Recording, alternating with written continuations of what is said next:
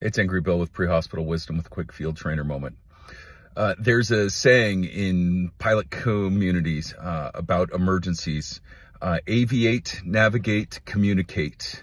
That means when you're in the air having an emergency, first, fly the plane, make sure it doesn't crash into the ground. Second, where's your divert airfield? Where can you go? What's your closest spot that you can get safely on the ground?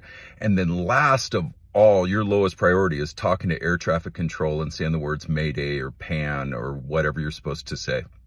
The same thing's true in EMS. During big emergencies, all of our jobs emergency. That's not what I'm talking about.